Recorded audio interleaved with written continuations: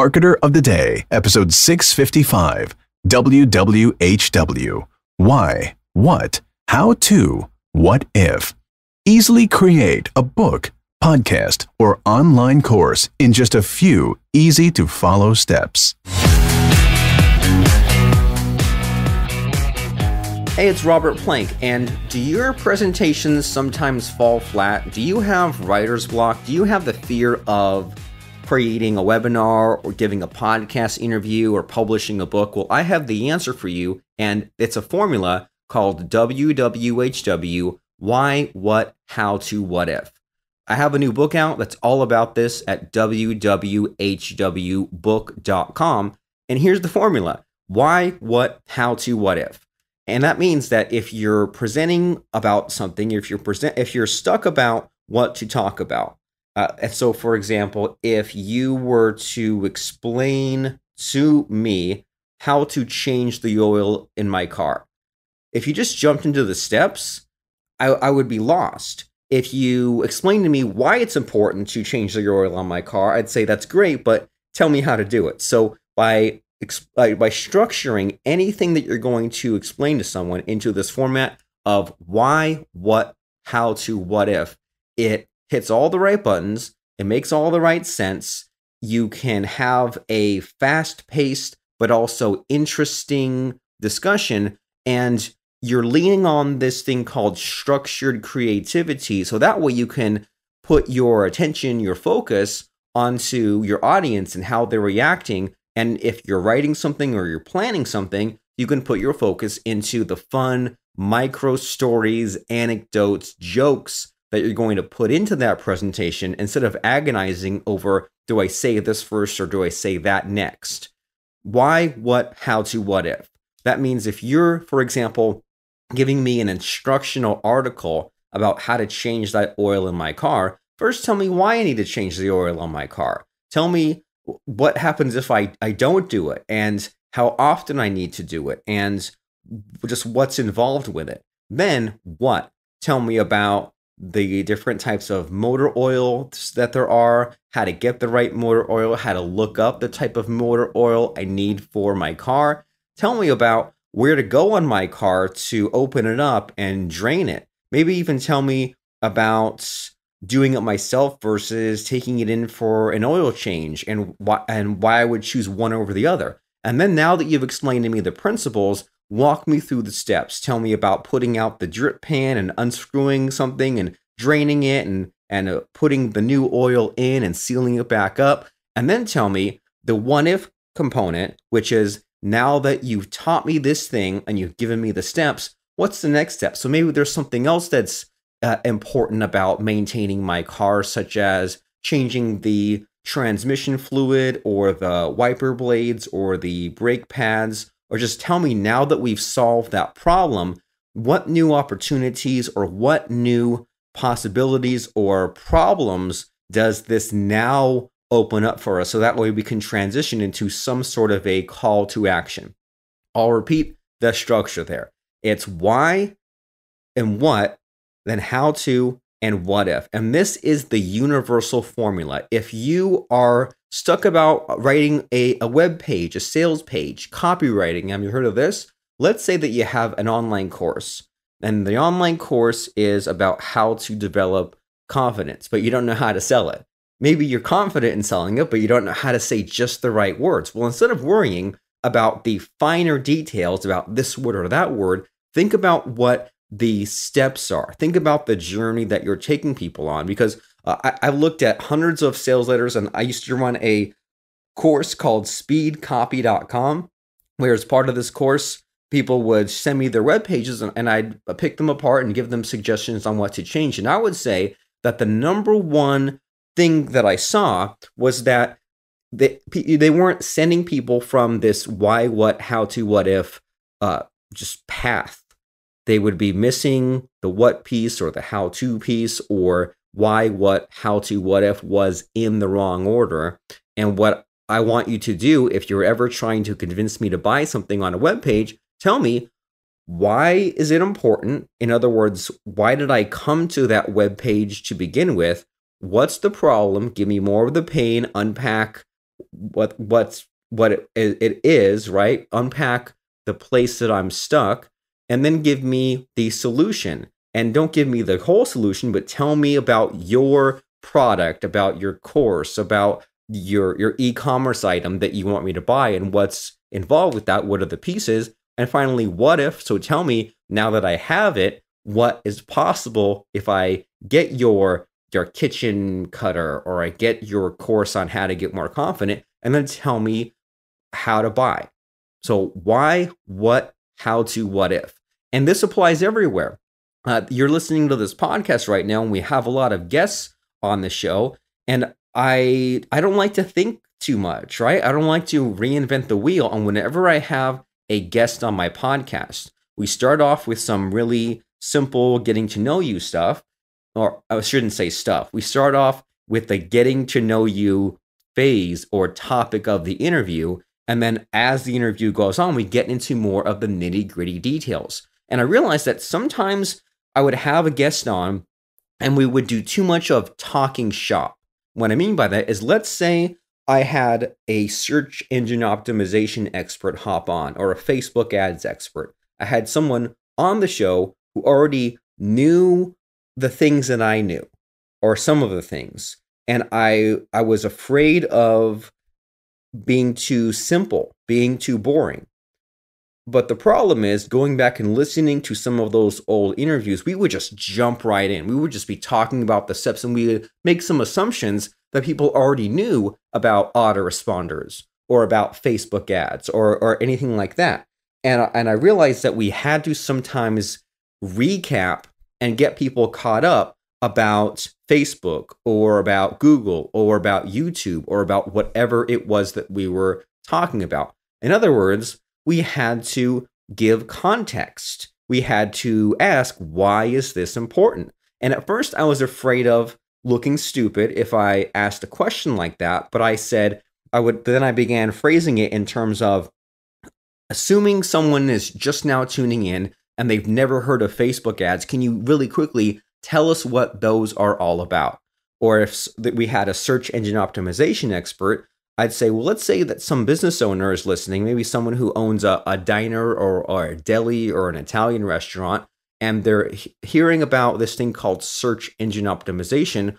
Why should that local restaurant care at all about search engine optimization? And it was just a small tweak, but by doing this in the first few minutes of a podcast interview, that really helped catch everyone up and make our content more accessible. Because I've been looking for the solution for that for years, of how to pack in all the good stuff that I wanted to pack in and not be too slow paced, not be boring, but also not be completely over people's heads. And the answer is WWHW, why, what, how to, what if. And a little bit of a background, I wrote this on my phone, the whole book.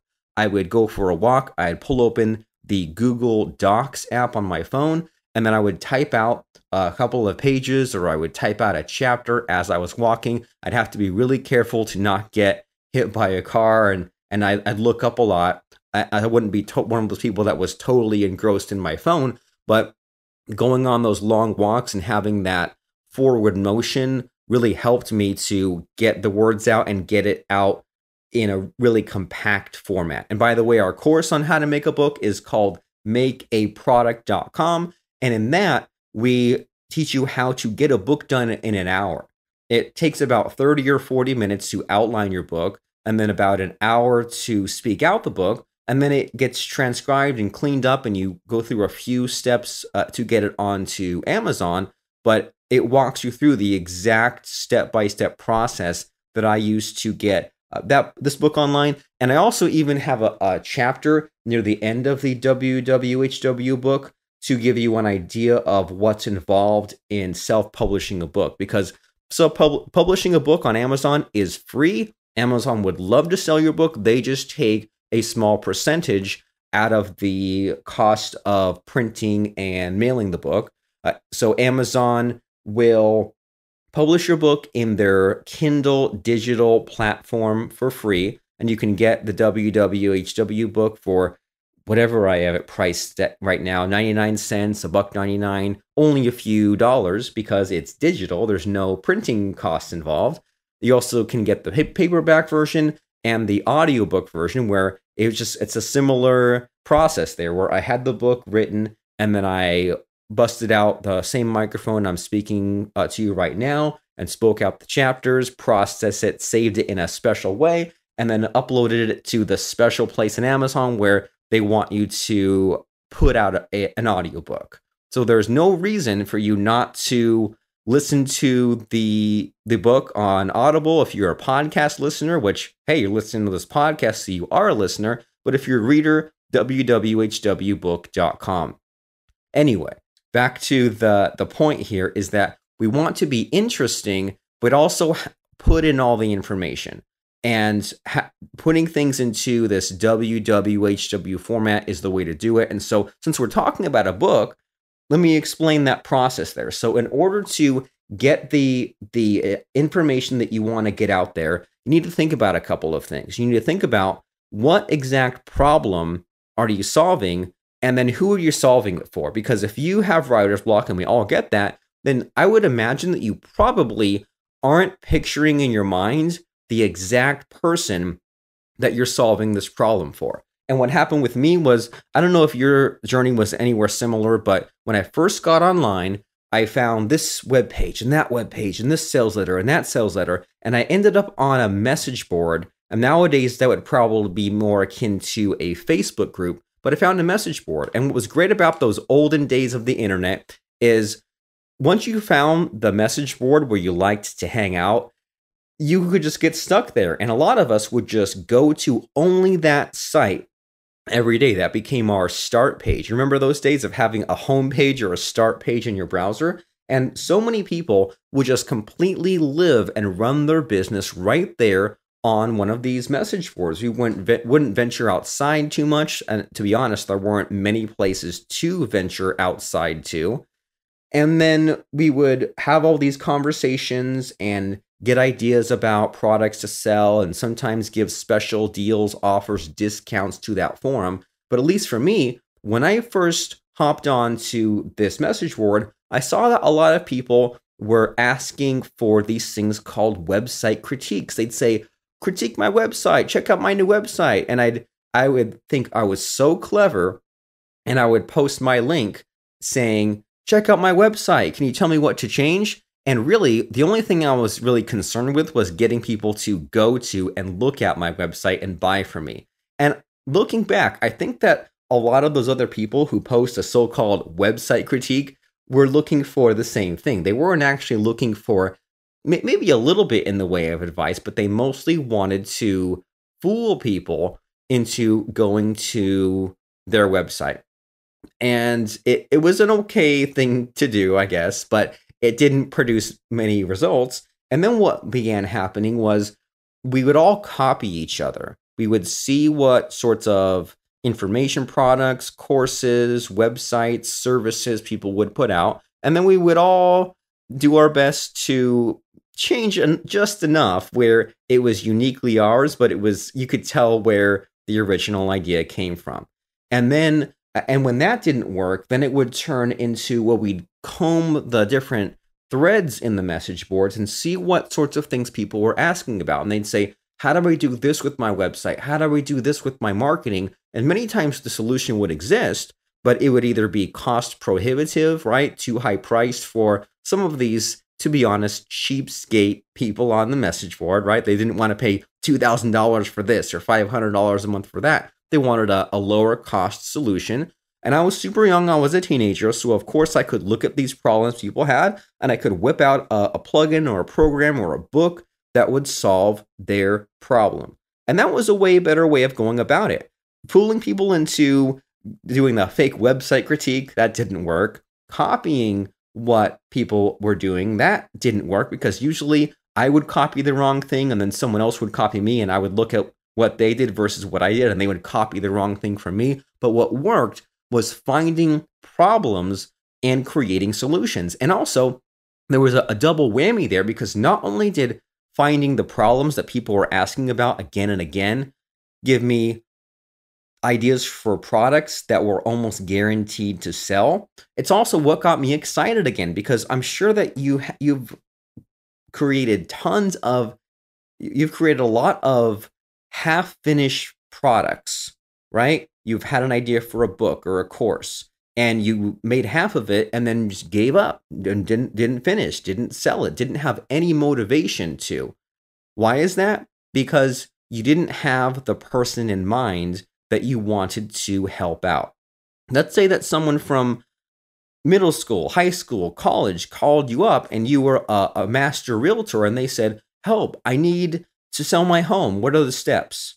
Well, you probably, if you were an expert real estate agent, you would know what steps there were to do that. And not only that, but because maybe they were brand new, you'd back up the truck and you'd say, first of all, let's talk about why you would want to sell your home yourself, or why you would want to sell your home. You want to move to a better area, or you're divorced and you need to split up the property, or you want to upgrade or downgrade your living situation. You had kids, so you want a bigger backyard, and you talk about the reasons why you'd want to do it, just to make sure that that person was on the same page. And then you'd say from there, so we just covered the why section.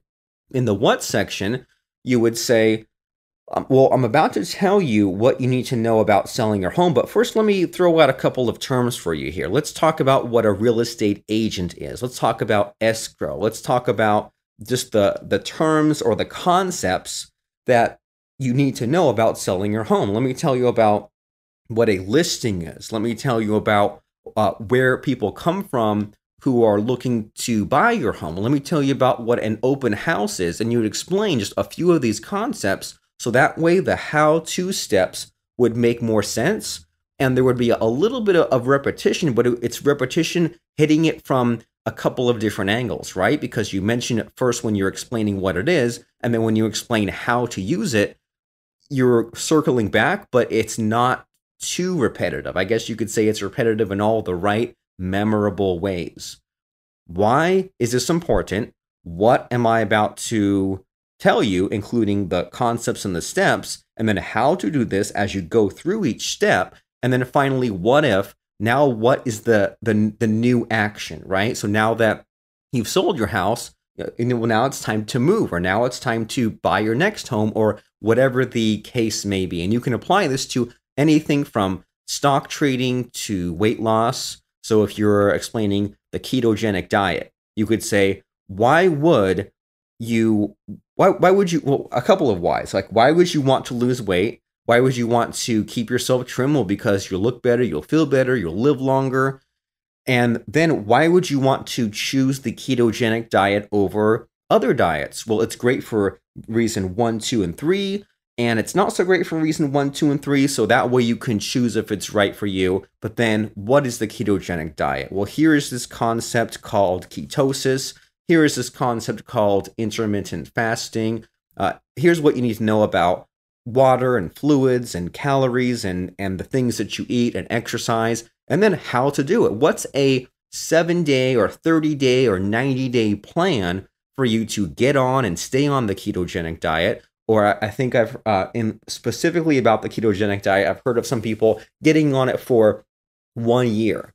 So maybe you could say, as far as the steps, you could say, here's what to do in week 1 and 2, here's what to do in the first month, and then here's what to do for the rest of the year. You can structure it any which way that you want. And then now that you've gotten on the ketogenic diet, now what if? So maybe it's a matter of, then now here's how to test your blood sugar levels, or here's how to count your calories, or here's how to know when you track your weight, here's how to know what a decent weight loss goal is, or if you've been on it for too long, now what? Or here's how to watch your inflammation and see how that improves. Or you can even get into more advanced topics in that what if section. But I hope that this is making sense. And I think that this is the best book I've ever created, because in the past, some of the books I've made were more like technical manuals, right? They jumped into just some steps, and they assumed, for example, in our double agent marketing book, they assumed you were already an internet marketer. That really limited my audience. And I think that it's a really interesting and good thought exercise for you to imagine whatever book topic that you're creating or thinking of creating, how can you make it super duper mass market? How can you make it super simple, knowing that maybe the more advanced chapters can be the last chapter or two, but really make it drop dead simple, if that's an expression. If not, we'll make it one. And that means that if you are telling someone, say, how to make $1 million, well, you start in the very, very basic beginning. If you tell someone how to master their finances, maybe they don't even have a checking account. Maybe they don't even know some of the things that might be simple to you, like paying down their debt or getting a credit card balance transfer, or maybe people need to be educated about spending habits and places to, like, how to make a budget, how to cut things in their budget. So you will be shocked and amazed at how many things people don't know. And a lot of people, to be honest, have this whole time been afraid to ask.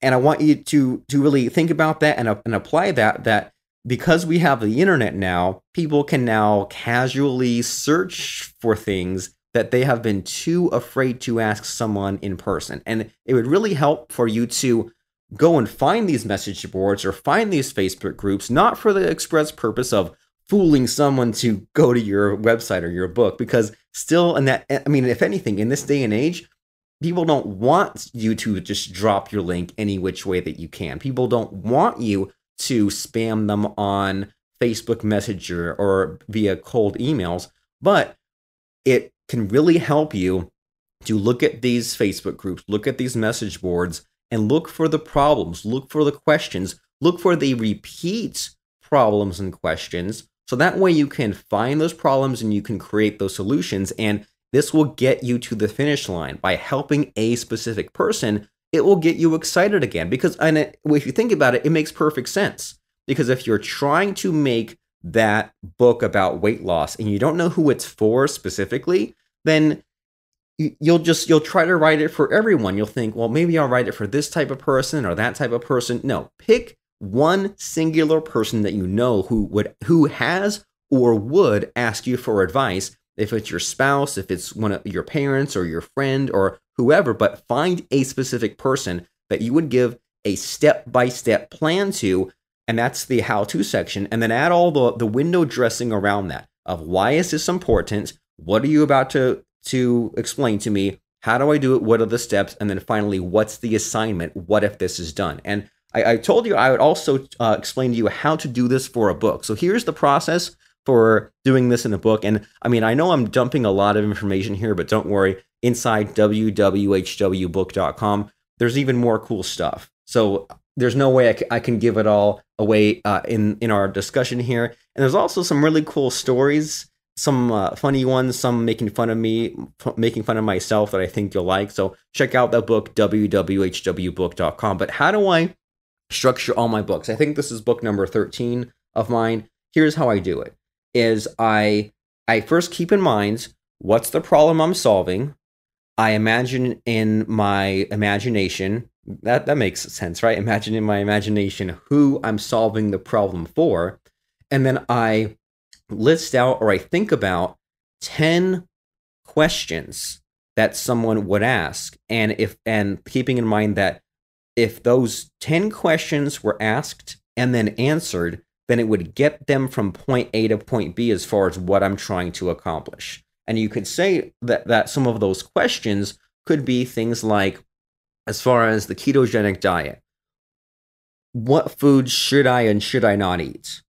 What do I need to know about exercise? What scientific measurements should I be concerned about? Do I need test strips, for example? So list 10 questions like that, 10 concepts, 10 categories, but list them as questions and list them as, phrase it as if someone was asking you that question. And that's a little bit of a mind hack that we explain both in the book and in our makeaproduct.com course.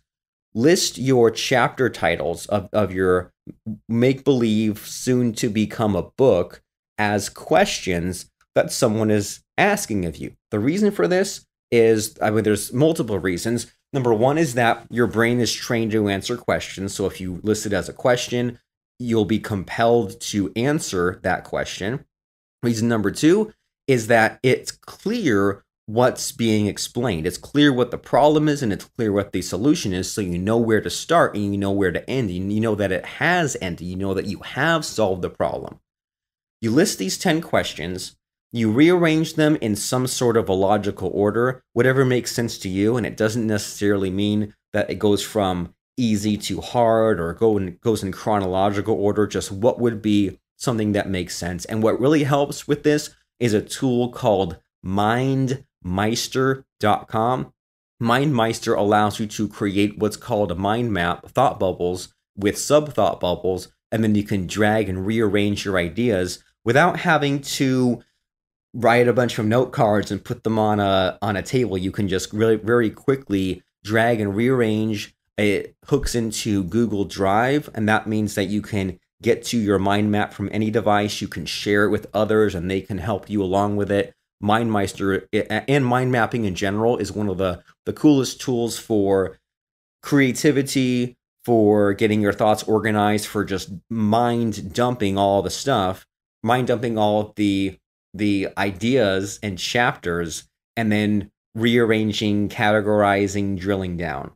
By the way, I keep accidentally saying stuff, and I went to an event with a really smart lady. I went to an event where a really smart lady named Patricia Fripp was presenting, and she kept saying, don't say tons, don't say stuff, don't say people, right? Explain who are the people.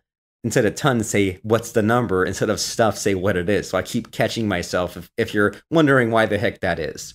Anyway, you figure out who you're helping. You figure out what's the problem and what solution is your book providing. Then mind map out 10 questions that this person would ask on the journey, such that if all 10 questions were answered, then the problem would be solved. Now, questions 1 through 3 or 4 that you list will be the obvious ones. Questions 5, 6, and 7 will be kind of the dumb ones that you listed just because you had to list 10. And then questions 8, 9, and 10 will be the better questions that you wouldn't have thought of.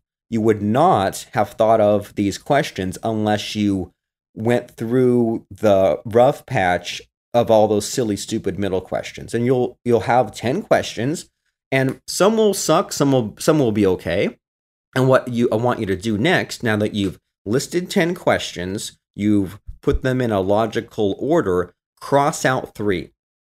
Remove the 3 weakest questions. And either those questions are not relevant at all, or if you can't bear to remove questions from your outline, your mind map that's coming together, see if you can combine 2 questions together, and then now you only have 9 questions. Try to combine 2 more, now you only have 8. Or see if one question that you listed is a little minor and you can just have another question absorb it in. And this makes a lot more sense in both the book and in our course. I give you some real examples for this. And what you've done is you've thought about who's stuck, what's the problem, what are you solving? You listed 10 questions, you rearranged them, you've reduced down to 7, and then to answer each of those questions, you answer it in why, what, how to, what if format. What I mean by that is, let's say that in this outline of your book that's coming together, maybe chapter 3 talks about body fat percentage, calories, pH levels, and that's where you explain the scientific side of the ketogenic diet. And then you begin your chapter, and what you can do now is you extrapolate sub-questions. By that I mean you have this book about the ketogenic diet. Chapter 3 is about the scientific measuring and testing. And your question for that would be, what do I need to know about scientifically measuring and testing my body's levels with the ketogenic diet? And then now you're branching out from that question and you're creating 4 sub-questions. Can you guess what those sub-questions are? If not, I'll tell you. Those sub-questions are why, what, how to, and what if. What that means is, If the title for chapter 3 was what do I need to know about scientifically testing my body for the ketogenic diet, then the first question is, why is it important that I scientifically measure my levels for ketogenic diet weight loss? Question 2 is, what terms and concepts do I need to know, such as calories and pH, about scientifically measuring my body?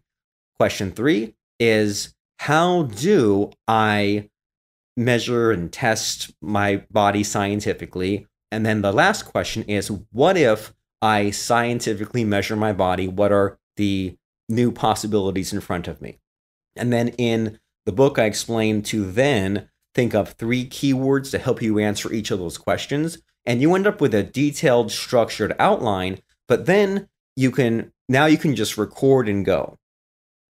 And I think that you'll find the information will just flow out of you, and the end result will be that you touch all the bases and you appeal to all the different people that think in certain ways. Because in the preface of the book, we explained that not everyone thinks like you. A percentage of the population is as a why thinker, a percentage of the population are what thinkers, some percentages are how-tos, and some are what-ifs. So if you just jump into the how-to steps of something, you're only reaching something like 24% of the population. So some people are only concerned, or mostly concerned, with why is this relevant? Some people are mostly concerned with what are the principles. Some people are mostly concerned with the steps. Some people are mostly concerned with the possibilities once it's done. And then once you're done with all that, you can take one more pass and rename your chapters or rephrase them from questions into just the title of your chapter. No one has to know that your chapter title was, what should I know about measuring my body's level scientifically? You can just rename that chapter to scientific weight loss, pH, and calories. And then you can remove those subheadings, and what you end up with is a very compact but powerful book that is not too short, not too long. And then if you think about it too, if each of your chapters ends in the what if section, talking about the possibilities, next steps, assignments, tasks to be done, then the end of each of your chapters transitions into the next chapter. So once again, why, what, how to, what if. This is the universal formula that appears everywhere. Structured creativity, I'm telling you. Years ago, I was figuring out how to be a copywriter, how to make these things called sales pages, because I thought that that concept was really fascinating. And a sales page is what got me into internet marketing in the first place. It was selling a $200 course that was about how to make basically an info product, how to sell it, how to get consistent traffic for it, and then retire on the beach and only check your stats once every 4 months. And this webpage really sucked me in. And then every time I read a sentence or read a line, it just brought me to the next line, next line, next line. And I thought to myself, if I could structure a book this way and make it fun and entertaining, but also sneak in the good information and make it where it just flowed through and pulled someone from beginning to end, that would be something really powerful. And I think that if you could do this with everything that you do in an in-person presentation, in a podcast, in a course, in a webinar pitch, if you could apply that same principle of grabbing them with something attention-getting, which is the why, right? Why am I on this web page? And then aligning with the problem that they're having, which is the what problem am I dealing with? And then moving into desire and getting them wanting your solution, which is the how-to, right? Here are the steps that we'll go through to solve it. And then at the end, getting them excited about the possibilities once the problem is solved, making them look towards the future. That's the what if, or the action section. Well, in copywriting, they said that's attention, interest, desire, action. And we can generalize this to why, what, how to, what if. And if you listen to ads on the radio, you see ads on TV, they all go through this attention, interest, desire, action, steps or phases. But you can think of this in terms of any presenting or writing or communicating in why, what, how to, what if. Why is this important? Context. What are you about to show me? Principles, concepts, big picture overview. How do I solve this problem? The how to, the steps, how to go from point A to point B to get this problem solved. And finally, what if I do this? What happens now? Next steps. This applies to everything. And like I said, if you lean on the structure, the template, then you can devote your energies into the more fun stuff, and you'll be more aware and more mindful about what you say and how you say it, and you'll notice where your weaknesses are. And then you'll also be aware if someone else convinces you to do something, or if someone else has something attention getting, whether it's a really exciting book or a course or webpage or whatever, instead of wondering why it worked on you, you could look at, well, did they grab me with, was their why or their what or their how to or their what if really strong? And chances are, if you look at it in terms of those components, they had all those components, and they had all those components in that exact order. So that's really important too. That not only that you cover the why, the what, the how to, and the what if, but you start with the why, it's important. Then you move on to the what are we about to cover. You go to how to solve this problem. At the end, you get to the what if. And I said it, but I think I didn't complete this loop, that we have, I have people on my podcast who I interview, right? And I noticed that I would begin by asking someone, well, you have the split testing software, so why should we even care about split testing? What does this accomplish? I know I just said what in there, but why should we care about split testing? And then they explain, if you split test, then you can do this and this and this. And I said, okay, great. So now what is split testing? So that way, maybe tell us like exactly what's the, what it means, what's the definition, and then maybe give us a little bit of, like, give us an example. Okay, now that you've inched into that a little bit more, now how do we apply split testing? What are the steps? What's like a real example? Like, give me a little bit of a story. And then now that I've split test, now what if? Now what are the options available to me? And how do I buy your split testing software? So I'm hoping that you can see how this applies again and again. And there's this proven structure, and then there's also just that concept of being more mindful about your words and about the words not only that you speak, but that are spoken to you. Something that changed my life forever when learning persuasion, marketing, copywriting was I think I listened to an audio CD from, I don't know, Ben something. I mean, he's definitely not in business now, but this audio CD told me to write a web page with only 7-word sentences, no more, no less. And it was a real struggle. But by doing that, I made sure that there wasn't a word wasted.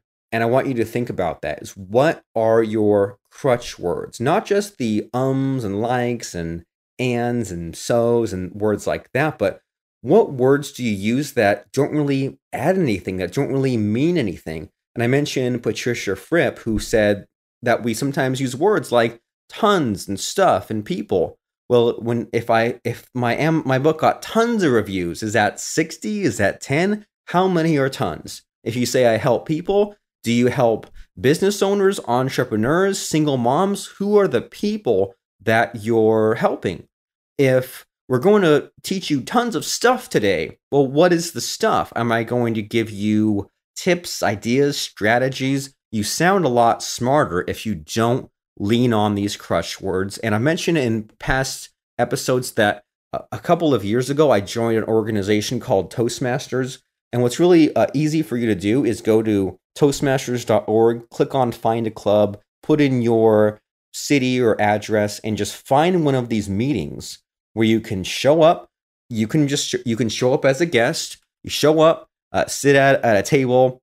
People, sometimes these might be in like the back meeting room of a diner or something, but many times it will be in a library or in an office building. So you show up, and they'll know if you're new, and then show up. And if you see someone there when you're waiting, just introduce yourself to them and take that initiative. they'll know that you're nervous, they'll know that you knew, and you'll sit down and they'll just go through basically a meeting where you have an MC sort of person called a Toastmaster who will get the meeting started. Then they'll get into a phase of this called table topics, where it's a 1 or 2 minute impromptu answer to a prearranged question. There will be people giving presentations, speakers who are moving along in their paths, they call it. There will be people who evaluate these speakers. They'll ask you if you want to jump into table topics. I would say do it.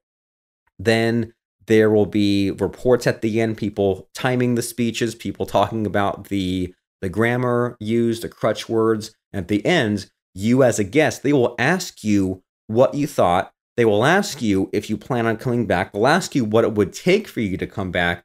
And the point of all of that, other than just to spend time without watching TV, right? You spend a productive evening without just wasting it. The point of it is for some people to build their confidence, to try out speeches, to try out material. But the number one thing is it helps you to be more mindful of the ways that you might be falling short. You might say too much. If you've listened to my podcast from the beginning, you know that I used to talk really fast, and I've slowed down my words so that way they make more sense. You can be mindful of those things we discussed, of not saying tons, stuff, people. And I think that those presentations that you give in a place like Toastmasters or on your podcast or on your webinar or in your book is going to be helped so much by this why, what, how to, what if formula. And it's not just that. In the book, we talk about a few different formulas that have helped me so much. One is to have SMART goals. So if you've heard of this concept, SMART goals, it means that the goals that you have need to be specific, measurable, actionable, relevant, and time-bound. SMART goals: specific, measurable, actionable, relevant, and time-bound. Specific means that you're going after something tangible. Measurable means that you have a way of testing if you've hit that goal. Actionable means you're doing something that's within your control. So a goal is not, or a SMART goal is not make $1 million, but a SMART goal could be make 100 phone calls. It could be present 3 webinars.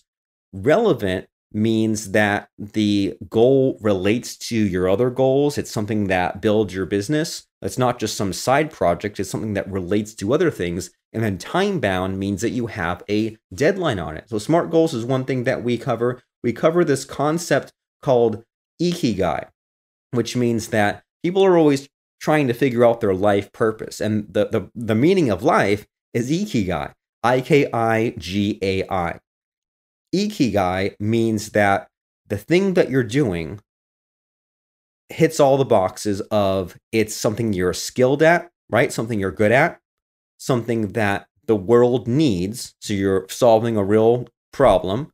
It's something that makes money, and it's something that you have a passion about. It's that thing that you love. And looking back early on, when all of us were trying to sell to each other, trolling the message boards, copying each other, asking for website critiques, we were in search of, out of all the possible niches, products, solutions, offers, we were looking for Ikigai, the skill, the need, the money, and the love. I have one last link to drop here, and that's podcastcrusher.com. At the moment I'm recording this, I'm doing our first live class in 2 years. Lance Tamashiro and I, we got our start doing live webinar class after live webinar class. For some reason, we slowed down on that and we took a 2-year break. I mean, we still made money. We still focused on a lot of different things like software and reselling the old courses, but we're back better than ever doing live classes, and that's podcastcrusher.com. And podcasting, as you've listened to me today, is just a fun way to get the thoughts out, is a fun way to do all the randomness and explore your ideas and get your speaking better. I want you to have a podcast, and I want you to solve problems for specific people. And if you're ever uninspired or stuck, then find someone who has a problem and record a podcast episode solving that person's problem. Use the WWHW structure to ensure that it flows right out of you. And make sure that you don't talk to a vacuum, solve someone's real problem. That's how this book in particular flowed out of me. And don't copy each other so much. We see this again and again, that people just copy what they see online because they think that, okay, this looks like it's selling, this looks like it works. They've already discovered the person with the problem and they've made a solution, but you don't have the whole picture. If you just copy a product, it's going to fall flat. Instead, find the person with the problem and then create your solution for that problem. And that way, you won't be copying your peers, and that way you won't be selling to your peers. And this is a real easy trap to fall into, selling to your peers. This happened when we were stuck in the bubble on those message boards where you would see internet marketers and you just try to sell to other internet marketers. You would create a $7 product teaching people how to make a $7 product that would sell $7 products. It's an endless cycle. Lance and I have taught in the voiceover niche where we teach people how to use their voice, use their microphone, hop on a site called Fiverr and use Fiverr as a traffic source to get paid $50, $100, $500 plus for simple voiceovers.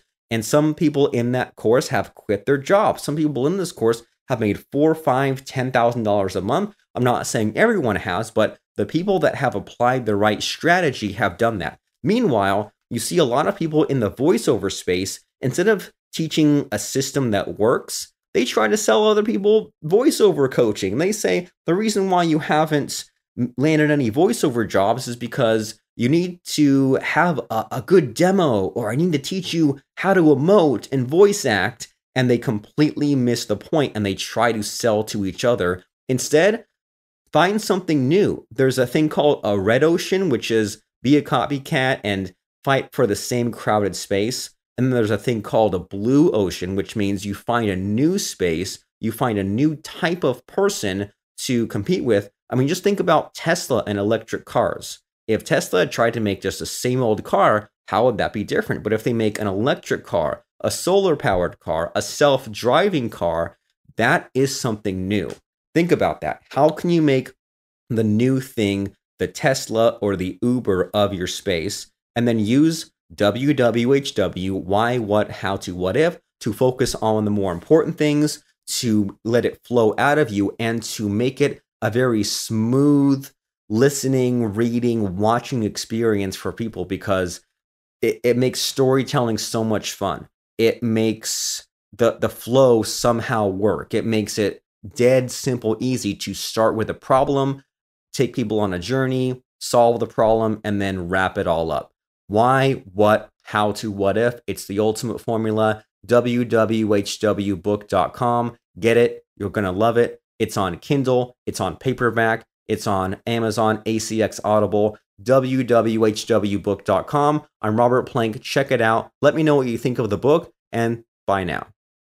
Do you want to be a sponsor for the Robert Plank Show? Make sure to go right now to robertplank.com/ask, fill out the form, and tell us how you'd like to sponsor the show.